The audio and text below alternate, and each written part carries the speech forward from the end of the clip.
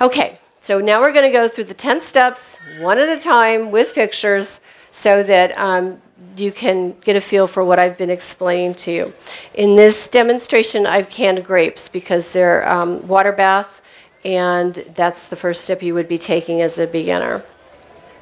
Okay, so the first step, you're going to work quickly, filling one hot jar at a time. My fruit was cold. I did not have to heat it up. And so I had the grapes washed sitting next to me. I'm pulling out a jar from the hot water, and you can see my canning rack there with the lids and rings on it.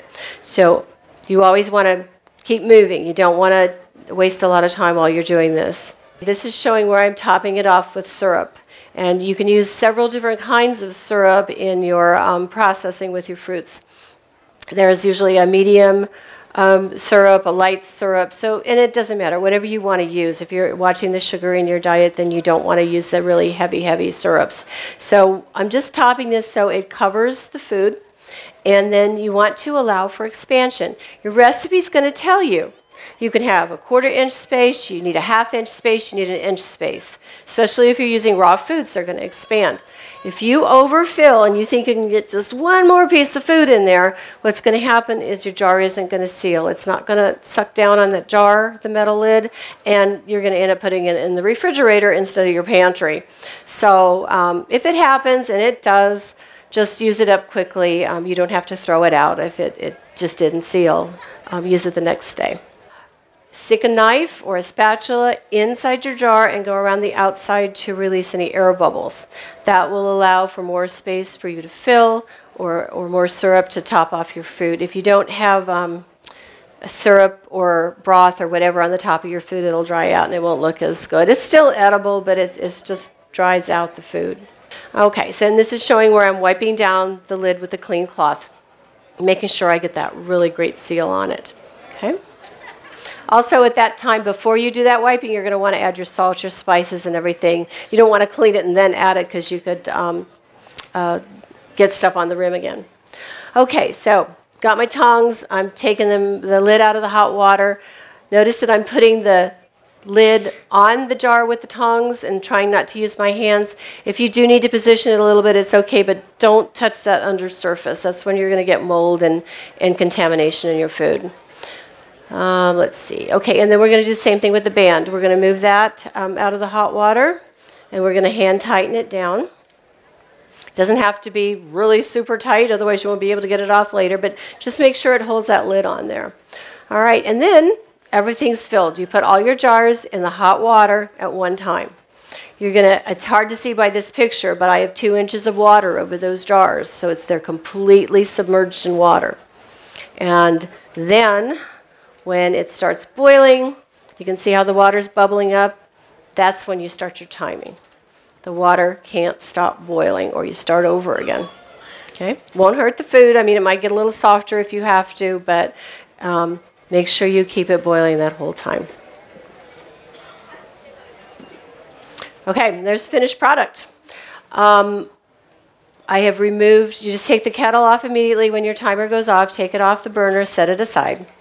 And pull your jars out and put them on a clean dish towel again, out of the draft. Okay, this is the hardest part of canning right here, is ignoring your jars, letting them do their own thing. They're going to seal on their own, but don't put cold water on top of them. Don't push on the button. Don't blow on the jar. You just ignore them. And then you go about your business and you start hearing the little bing, bing, bing as the lid goes down. And that is just really satisfying. I thought I was the only one that had that, but everybody I talked to that's done canning, that's what you live for, is that little ping. So you count it out, you make sure it's sealed. And then when it's cool, I do this too. I remove the bands. You don't want to store your food with the bands, so remove those immediately. And then I'll tip it upside down, and that's when I see if I've got my leakers. If it's a really thick food, I might just flip it over and leave it for a while. It's on the dishcloth. If it leaks, it's not going to hurt anything, but you'll know your food is safe.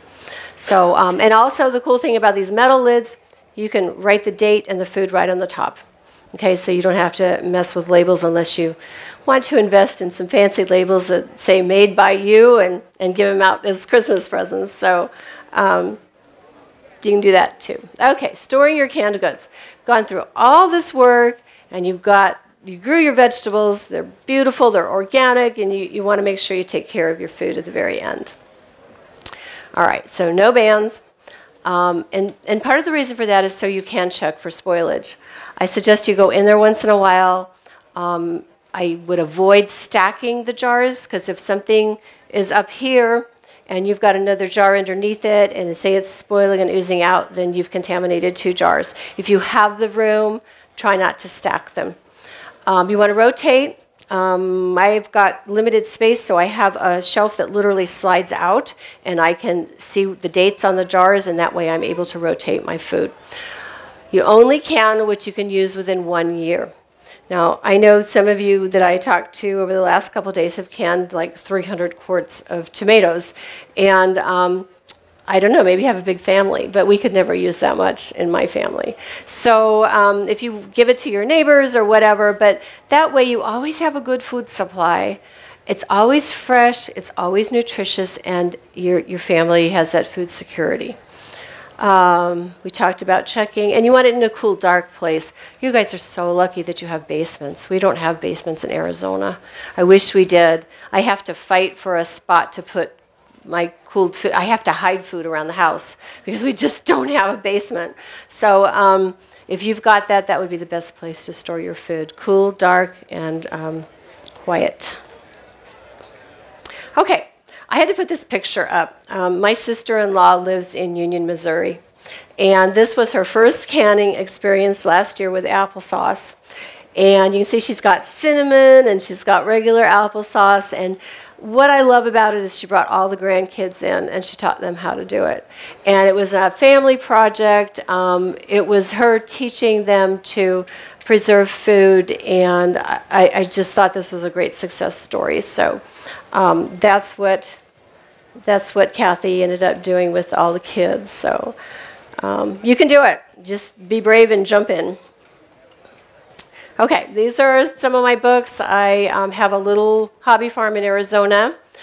We are, I guess, migrating to a traditional farm in Wisconsin for the summer.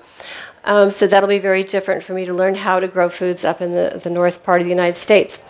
But I have 2 books on our antics at the farm in Arizona. And my goal is always to get beginners started. So these books are directed for people that are just trying to get started into gardening. I also dabble in historical fiction, so that's what the other book is about.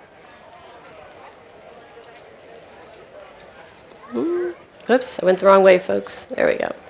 Okay, now I have written a canning guide just for you guys. It's on my website. If you go to josephinedefalco.com, there's a tab on there called Get Growing. And you can go on there, print that out.